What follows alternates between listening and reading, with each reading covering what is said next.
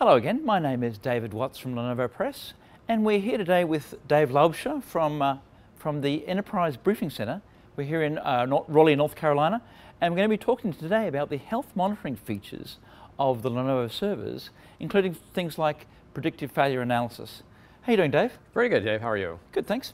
So tell us about these health monitoring tools, the capabilities of our servers, and what does it mean to customers? So I think one of the things that's really important about our servers is that we do a lot of this internal health monitoring. We've got a chipset that's down on the motherboard of all of our servers. And one of the things that chipset is responsible for is the health monitoring of a number of the different components, whether it's the processor, memory, power supply, fans, right? All of those things, we're looking at it and making sure that those components remain healthy, and if something starts to go bad, that we can alert on those kinds of events. Right, right. And so what sort of things can you actually do with these alerts? So as a result of an alert, right, certainly you want to let someone know about it. If it's a hardware failure, you want to let, for example, Lenovo support find out about it, so we can do things like phone home. Yeah. But I think the most important thing we want to do is be able to protect our customers' workloads. So one of the key things that we do is we get that event delivered to our xClarity software, xClarity Integrator in fact, and then xClarity Integrator can work with the virtualization tools to be able to do things like putting a system into maintenance mode and evacuating those workloads that are currently on the system to other systems in the cluster, just to make sure, again, that those workloads are protected. So the key thing here really is to ensure that the applications remain up.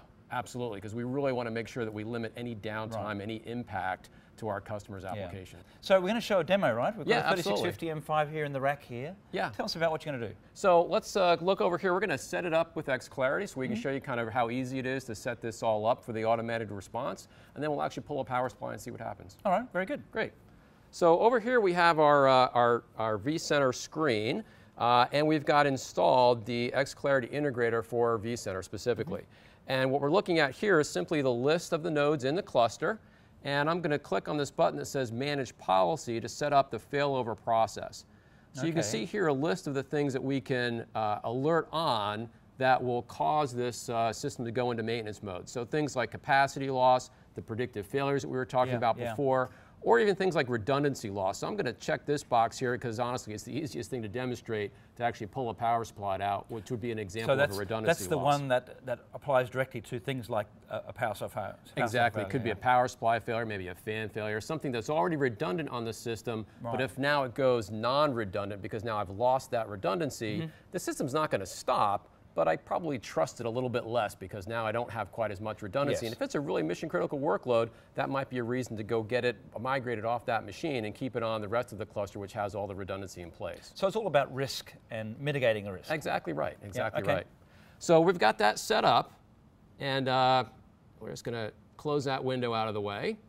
And then what we're going to be able to do is see on this screen, you can see again from our vCenter console, we can see the list of the systems that are in the cluster. And all of the different workloads that are currently running in that environment. So when I go over and pull the power supply, right, we'll see one of these systems then automatically go into maintenance mode, and we'll be able to see down the bottom here the different workloads automatically migrating over. Right. So the server that's in the rack just here is the one that's highlighted on the screen? Actually, I think it's that one. But yeah, it is right there in the cluster. Yeah, okay. So, should we pull a power supply? Okay, right. All right, great. So this is our 3650. Pull it out of the rack.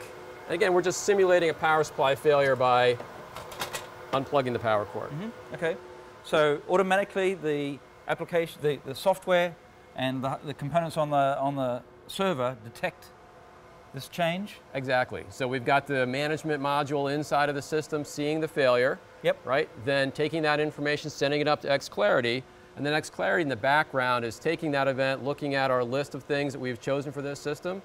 Based on that setting, then, it's sending a message over to vCenter to say, okay, this machine needs to be in maintenance mode. Right, and you can see those things happening already, you can see it actually happening right here. Those systems are all being, the workloads that are on that machine are being migrated safely to the other nodes in the cluster, and you can see now that system is being marked out in maintenance mode. Yep, so within, what is this, a few minutes, I guess? Well, a few seconds, really, yeah, okay.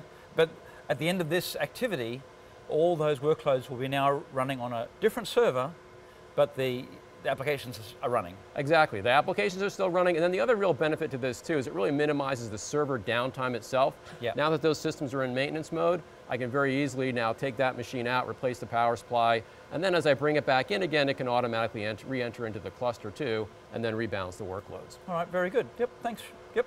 Okay, well there you go. So this demo basically shows that tools like the health monitoring and xClarity and vCenter mean that you can maximize the uptime of your server and the applications running on it very easily. You can automate the whole process so that your end users hardly notice a difference. Thanks very much, Dave. All right, my pleasure. Hope you found the video useful, and we'll see you later.